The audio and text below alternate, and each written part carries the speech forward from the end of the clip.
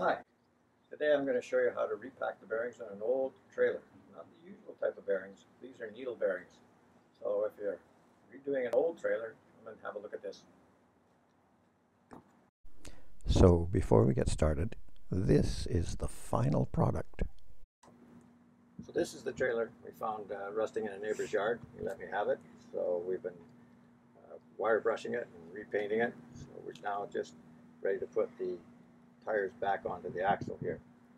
I've cleaned up the axle really roughly, just with some wire wool and a little bit of paint thinner. So we've got that clean. We're going to have to put in a washer at the other end, and then we're going to have to put in some packing to stop the bearings from getting dirt and dust in amongst them. And I didn't have the proper packing, so I'm going to make one here out of just a piece of felt. Daughter loaned me some of her art supplies. So what we're going to do is we're going to take this piece of felt, I've cut it to approximately the right length for the proper diameter when we finish up, and we're just going to take the grease gun here and get some grease going here, and just going to take that, just get the grease worked well into there. Go a little bit more.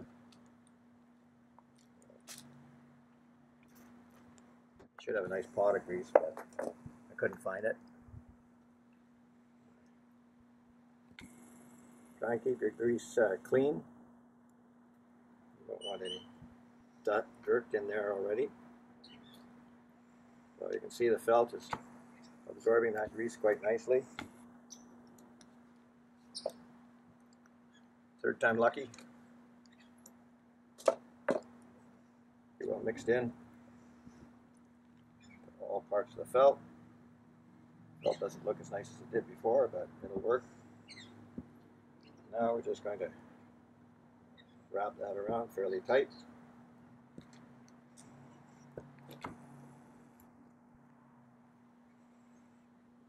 Have to be super tight,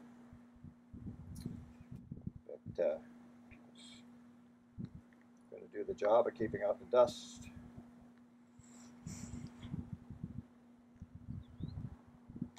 Just like that. So now that's ready to go. We're going to put our first washer on, and second washer right behind that. It's a little tighter fit.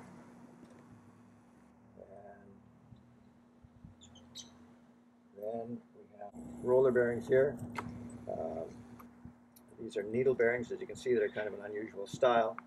We're going to need to slide those in to our axle, all greased up, because on the other side there's a nipple for greasing the wheel, and that's going to stop everything sliding through. So we're going to have to do this in kind of reverse order first. So once again, we're going to get some grease here. Just fill up the bearings here.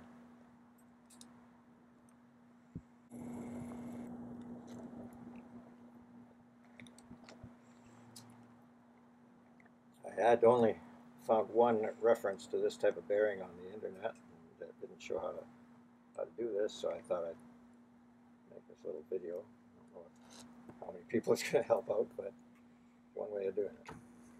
So now I'm going to slide that down into there and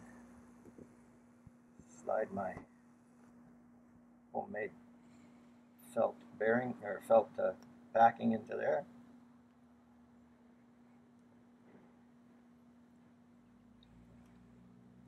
Squeeze it into the gap as best I can there.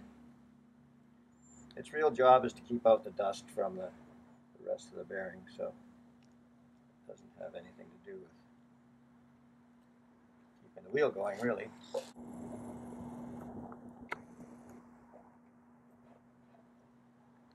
So, and I'm going to put in another little, I want to get that on first. Do that.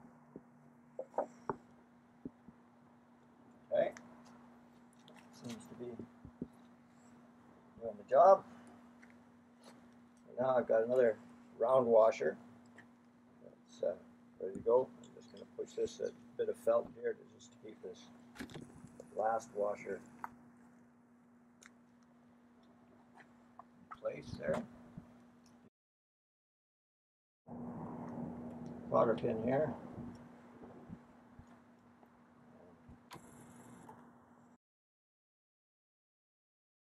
Tap this gently into place. Shouldn't need much. There we are. Old grease there. You just have to tap this over now.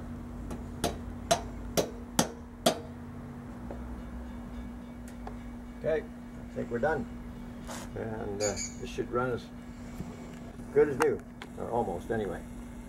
We'll pump a little more grease into there and run it around wherever we need it. There you are, some old style long needle bearings repacked. I hope this was helpful. Thanks for watching. If you have any questions, please leave them in the comments. And if you liked the video, please leave a like and subscribe.